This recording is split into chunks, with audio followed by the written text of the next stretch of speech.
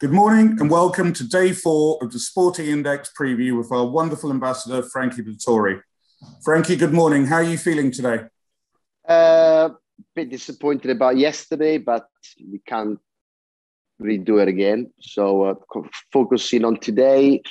Again, very, very tough races throughout the cards, but we're going to go through them one by one. Yeah, I mean, the hardest thing, I guess, for all of us who might be having a wager today and for you guys riding, is the ground. It has not stopped raining in London, so I'm probably about 45-minute drive away from Ascot, and I believe it's the same. It has not stopped since 7 p.m. last night, and I didn't sleep much last night, so I can tell you that the rain kept me up most of the night. I'm told at the moment it's good to soft, but it's also due to rain all morning, so I should imagine it's going to go soft before racing. But I don't know. Have you heard anything yet? No, but by the time we had a big downpour before the last, and it was you can tell that the rain was going in. So I suspect, it will be soft. Okay. Well, let's go straight into the Albany, the 2:30 today, where you ride the favourite for a friend of yours and his mates, Ed Babington, Flotus. Yeah. This was very impressive on debut, so probably a worthy favourite for Simon and Ed Crisford, 100-30 with Sporting. Do you know if he'll go on soft? It was soft when she won at Goodwood. I prefer a faster ground. I rode her work. She is very straightforward. She knows her job. Yeah, I'm excited to ride her for my friend at Badminton, and I don't know how good the others are. It's some real good potentials in here, but I'm going into the race with something decent, and I'm expecting a good run out of her. Wonderful. Is there anything else in the race that you particularly fear or know much about? Well, the Rafe Beckett filly, LOU, was very impressive at Wolverhampton. Maybe it wasn't much of an event. And then you always got to respect the O'Briens, made the running and won it well. Yeah, so that's the one they stick out for me at the moment. So with Sporting Index odds, we are actually, it's just gone in from 100-30 to 3-1 with 3-1 Flotus. I don't know who's up this morning changing these prices, but someone is. It's only 7 a.m. Hello You, 5-1, Pretty is 6-1, Oscula 7-1, and then sort of 10-1 Bar. Let's move on to the 305. Well, I'm not sure you've got a ride in the 305 today, which is King Edward VII. I haven't. Quickly at the glance through. The horse what jumps out of the page is Alenquer. Beat the Derby winner. Done nothing wrong, and he's got the obvious form, and I'm going to stick with that. I don't think any of the others are as good as this one. Okay, so Alenquer is a 2-1 shot. Title is 9-2. Slight drift today. In fact, the Mediterranean's come into 4-1. Yabir 7-1, and 12-1 Bar. We won't stay focused on that race as you're not riding it, and we'll move swiftly on to the Commonwealth Cup. I love this race, actually, and I think it was a very good addition when they added it to Ascot not that many years ago. Here you ride a previous Royal Ascot winner, horse you know well, Campanelle. I don't think would actually mind the ground. No, she won on very soft in the morning. She's a good-looking filly. She worked quite well on the July course with me. This was always been the target. She's got a prime chance. I feared the French filly, Sueza, and I think if he comes back into form, is the Clive Cox horse. What's his name? Supremacy. Look. 21 runners. It's not going to be easy, but Wesley always targeted this race for a while. So, I'm looking forward to her. She's a good filly, but it's a tough race.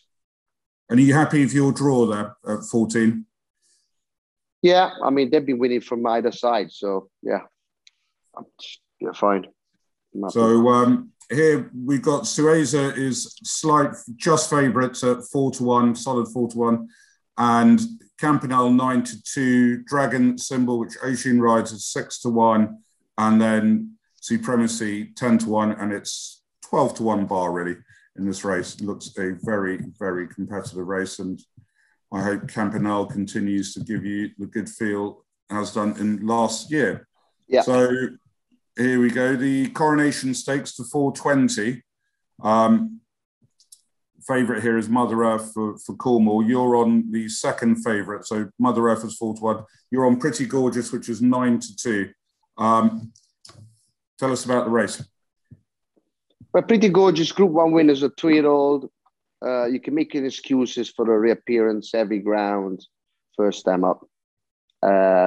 Solid form, but you got to go with Mother Earth. I won the Guineas with her. She was second in the French Guineas, solid. I think she'll take all to beating.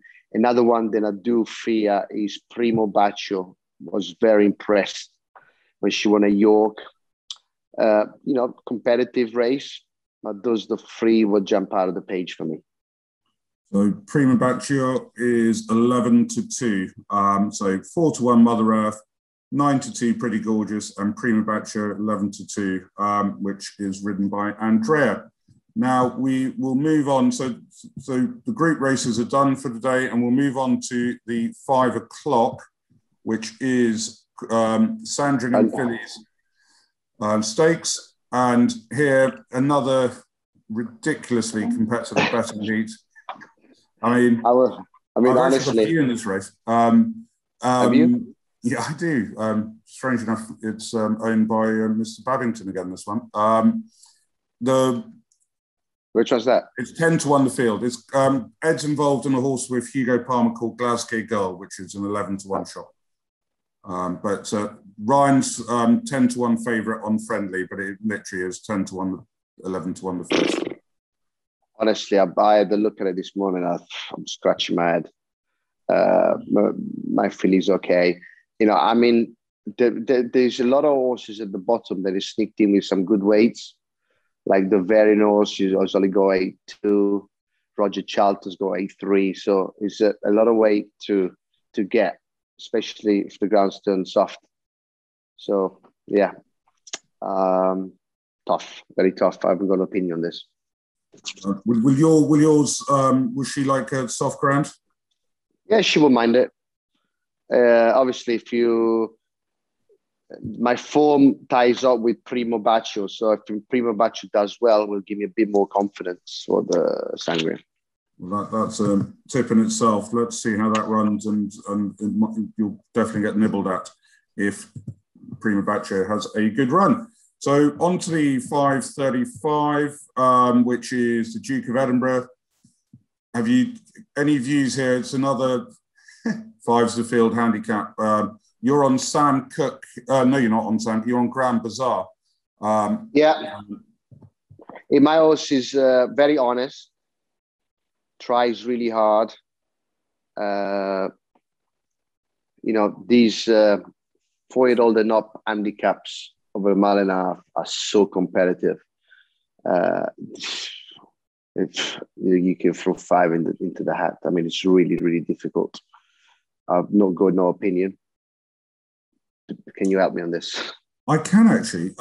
So where I've been all week, I bumped into a chap who's in charge and founded Chelsea Thoroughbreds, Richard Morecambe, the other day. Yeah, and Sam Cook. So he had a big smile on his face, and he said, "Chief, our horses just managed to scrape into this race on Friday. Might go okay." He basically broke 16-1 out of me, and it's now 8-1 with us. It was a sneaky manoeuvre by Mr. Morecambe. But I've done a bit more research since and will like the ground, and obviously well weighted. But listen, still, it's got a lot of horses to beat. So anyway, good luck to him, and a great bit of broking by Richard Morecambe there to me. I don't think you've got a run in the last. Have you got a ride in the last? No. So I fancy, if I have to pick one, Andrea, Inshallah. Boom Shalalala, which is a 6-to-1 shot. So the last is another one of these races has been added. Palace of Holyrood House Stakes. Boom Shalala is a 11-to-2 shot. Equality is 6-to-1. Warrior Brave 13-to-2. It is ultra competitive. One thing I want to tell everyone is that we won't be doing one of these tomorrow for one reason or another. But I did want to get something out of you. You've got a horse. I think your last ride of the meeting tomorrow is for Dermot Weld, the Chester Cup winner. Falconate, is it? Yeah, it was always. Yeah, I mean, he's probably one of my best rides tomorrow. He stays the distance, and it was always the target running in this race. He's got enough quality to do well, so I'm looking forward to that. Yeah, I have to say I was very impressed with this in the Chester Cup, because you had to be very patient, and Chester's not a great place to have to weave yourself through 20-odd horses that you had to do in the Chester Cup, and absolutely bolted up. Frankie, thank you. Thank you. Thank you so much for being with us all week. Good luck for Friday and Saturday. We're cheering you on, and particularly thank you for coming on in such good humour today, because I know yesterday was disappointing.